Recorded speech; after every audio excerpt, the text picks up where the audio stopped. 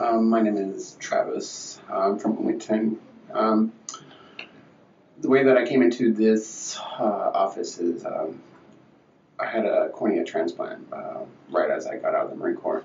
I had no idea what had happened. I didn't know what keratoconus was until after I had my cornea torn. I got the cornea transplant, and so I figured that was it. That was my vision. I was good, you know. The other way, it wasn't going to get any better. That was just what I was stuck with. But I started looking more into what keratoconus was.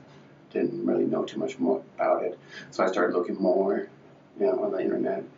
I started doing more research, and finally came across Dr. Wachler, and I don't know, just something about it. Just he knew what he was talking about, so I felt comfortable coming to him. Came to the consultation, was explained everything was what everything and how everything was going to go on.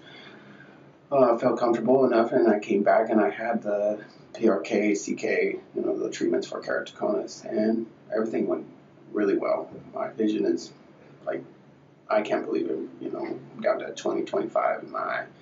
I'm actually going to be coming back for the ICL hopefully soon and get another procedure.